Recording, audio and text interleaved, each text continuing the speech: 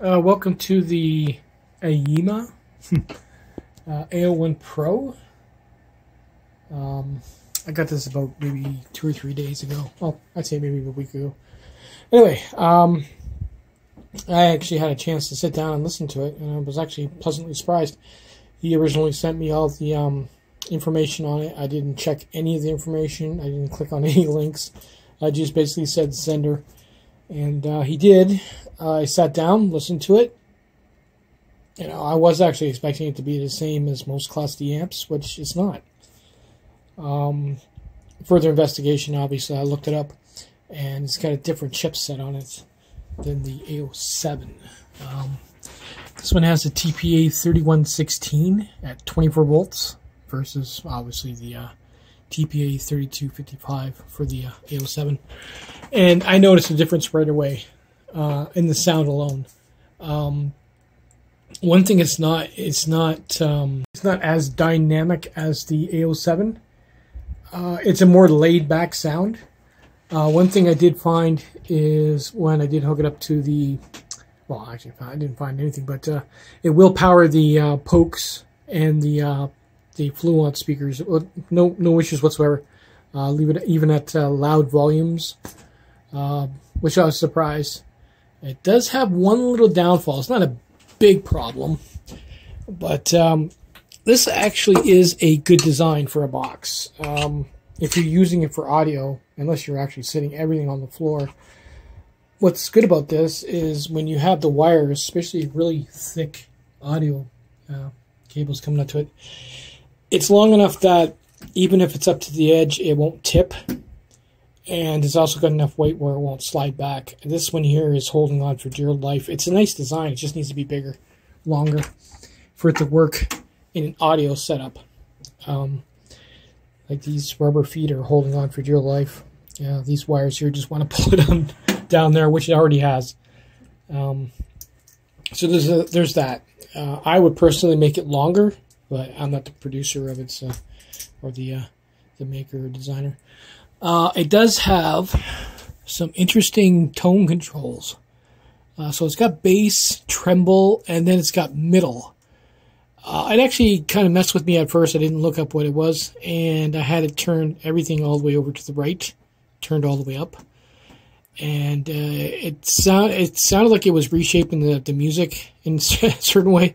I find that it's best suited right at the middle. It sounds better. That's just, I find the in the middle position for the middle pot is the best.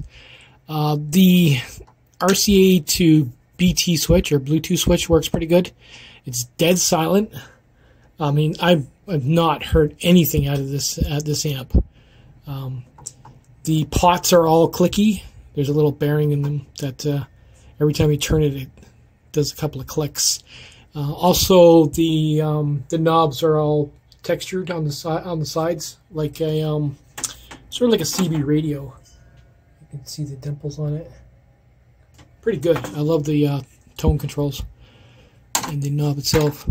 The Bluetooth is a really good feature on this. What I do like about it is I can hook it up to my phone, walk around in the house, and basically listen to a track through my stereo, which I was doing with my old setup, but my old setup had, like, when you would connect to the Bluetooth, they would have an audible warning that you're connected and everything else, which was kind of irritating.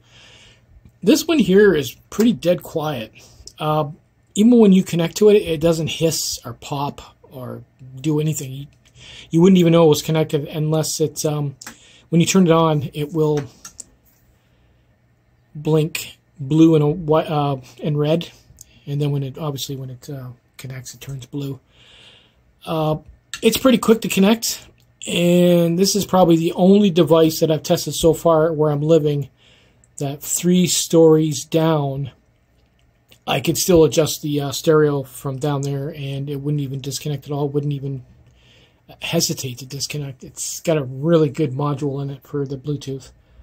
I can't even get actually Wi-Fi in the basement, so this is a good pass for that. It's pretty good. I guess. Yeah. It'll be a little bit different. I figured we would just unbox a little bit here.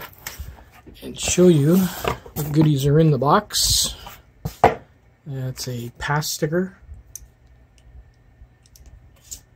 You got your warranty card. I mean, your instructions and basic instructions on different plugs and stuff. Bluetooth dongle. Your power supply, which is 24 volts at 4 amps. It's about 96 watts. Decent power cord. It actually has the holes in the end, which are important actually. They serve a purpose. And there it is. Really nice machining on this case, by the way. Best I've seen this far. That's really nice. I love the textured knobs. There's the screws we'll have to take out. There's the back. That's line out. Okay. I love how they put a protection knobby on the RF plug. They're actually sensitive to dirt and crap, so and stuff. So that's a good feature. I was hoping that I could overvolt one of these. I cannot. There's going to be a regulator in it, and I've actually tried it in the past. I was playing around with the Dell Poetry, and I put it up a volt, and that's all it took. It just went, and no more Bluetooth. So they're very sensitive to voltage swings. So this one would have to be used as is, no modding. It doesn't get hot, so you really wouldn't need to cut any holes or anything in it. It's going to make a really nice desktop setup. Anyway, let's get downstairs and take it apart. Let's see what it looks like and see the goodies. So here we are. Excuse any noises in the background. I got a dog walking around and everything else. So yeah, we're going to take that apart. I'm not sure where to start, really. There's 1, 2, 3, 4, 5 in the back, 2 on the ends. And the only way we're going to get the faceplate off is to remove the that nut there. Yeah, they're all nutted, so those will all have to come off.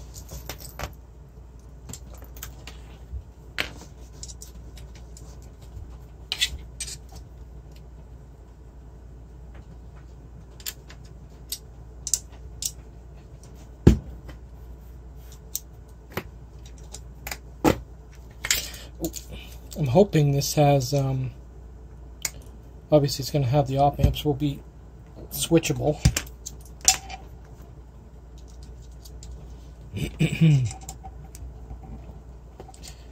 Oh boy, I really do need a new, wow, these are too loose. A good unit to find the proper tools.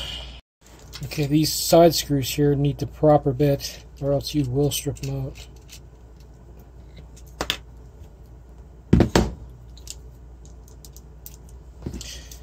Don't laugh at my screwdriver.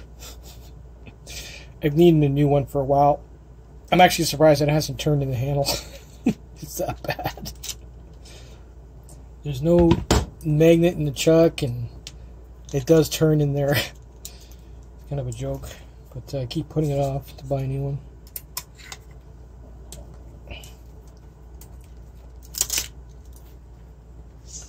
Okay, that one's in plastic.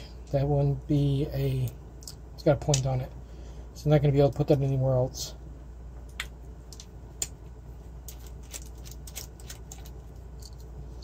Self-threading screw is what it is.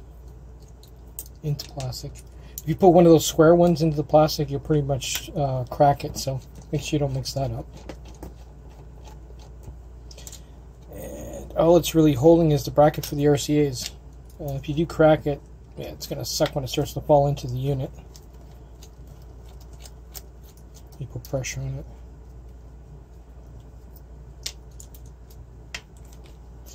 Wow. I can literally feel that the torque on each one of these screws are pretty even. Alright, I'm going to have to find some needle nose to get those out, because we still aren't coming apart yet. Not This one takes a bit to get into. No, the other one was easier. Well, the other ones are easier because there's only 4 screws. This one's built like a tank.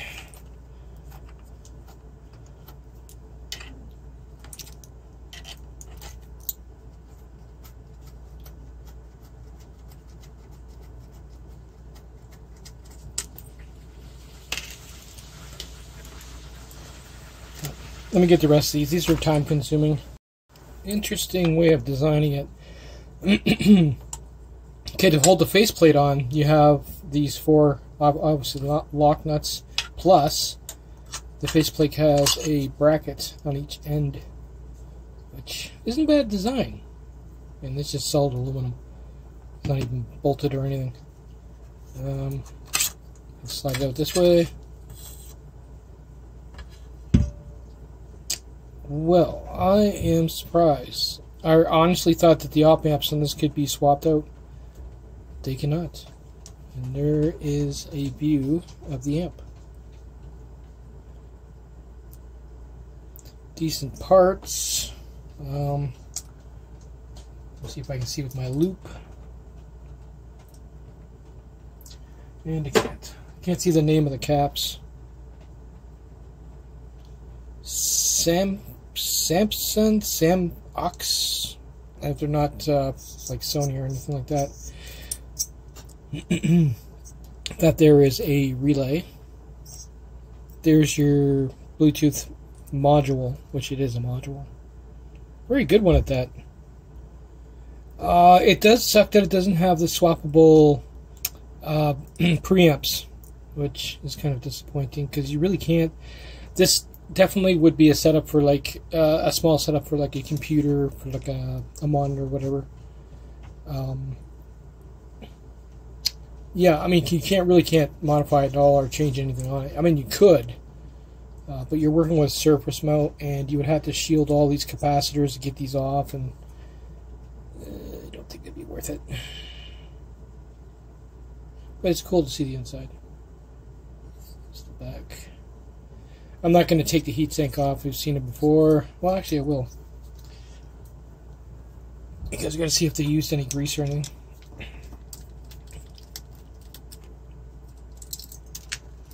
Okay, they got 2 spacers on each side of the heatsink.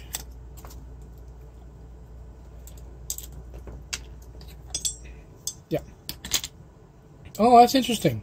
It's a dual amp. Instead of one TPL. Or GPA, I don't know how they're called. It's got 2 separate channels. That's why it sounds different. That's interesting. And honestly, it is a really good amp, guys. It is. It's just, it's too bad it can't be overdriven or anything. It can't be. There's no modification whatsoever with this. But it is a really good amp. I love the 2-channel. Cool. Later, guys.